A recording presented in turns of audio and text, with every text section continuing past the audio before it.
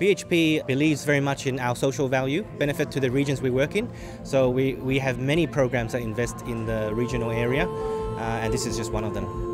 The Bowen Basin Bright Minds partnership is running between BMA and 18 schools in central Queensland. Altogether we have nearly 4,500 primary school students and over 2,500 high school students involved. This partnership is gold for our kids because our kids have access to probably the most highly skilled workforce in the world at our doorstep, ready to work with us, and some of the most innovative ways of working and operating in the STEM space. They're skills our kids need, and they're right there in Moranbah with us or in the Bowen Basin with us. I think it is exceedingly important as technology is driving society, particularly in a regional area like the Bowen Basin. A lot of these children or students don't have the opportunity to even be exposed to some of the different career paths they have. So it just wasn't an option for them, and now it is. And that's so important that these students can expand their horizons and actually see other options for their future. Project DIG has been a project where we have worked with the Queensland Museum. There's so many great fossil opportunities around Alligator Creek and Sarina. It was just a great opportunity to showcase what we're doing here at Alligator Creek, but also share what we're going to do next with the Bright Minds project and that DIG project. This partnership is really bringing us into line with working with the industry, working with BMA on a personal level.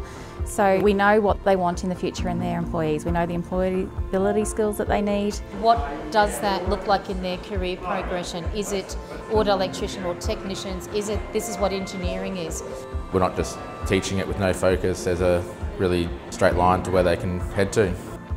Developing opportunities for students to learn those soft skills, those employment skills that aren't necessarily embedded in curriculum. Things like leadership and time management and all those different really life skills that they need out in the workforce.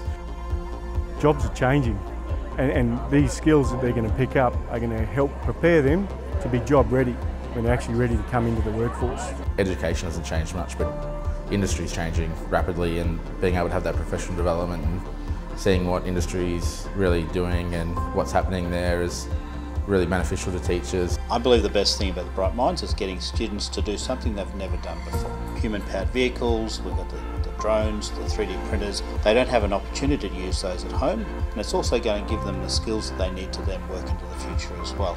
They're having to learn to think for themselves a lot more. For our students, the future is creativity, is thinking outside the box, is coming up with new ideas. We don't know where our students are going to end up. These jobs haven't even been thought of yet. And that really excites me to see where our world can go and what change it's going to bring and what those students are going to be able to do with the tools that we give them now.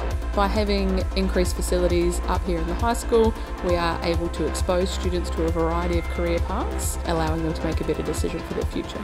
The students have really engaged with the equipment that we've bought. We've had an uplift in achievement through our science and maths with our data. The general engagement throughout the day with the equipment is used regularly and it's always readily available.